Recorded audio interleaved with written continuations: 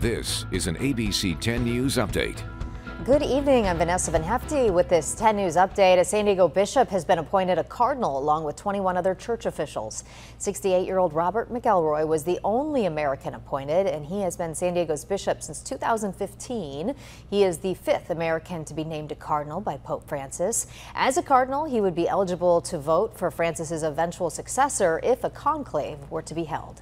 Construction begins Tuesday on a new homeless shelter in the Midway area. It will house 150 people in a neighborhood that police have tried for months to clear out. The county is providing the land next to a psychiatric hospital.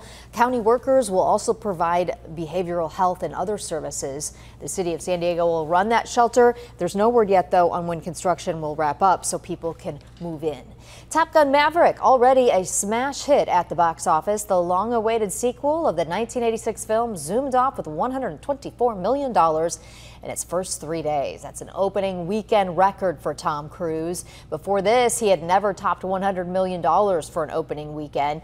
Through tomorrow, it is estimated that Top Gun Maverick will reel in $151 million, and that would be a Memorial Day weekend record. And I know, Leah, that's on your list to go watch. Oh, I'm so excited to go see it. But hey, I actually don't want to see it tomorrow because I want to head outside. It's going to be absolutely beautiful for Memorial Day. We're talking about highs right around 70 degrees in the lower 70s for our coastal areas, warming up for our inland valleys into the upper 70s, 60s and 70s in our mountains, still in the double digits in our desert communities. So Memorial Day is looking really nice.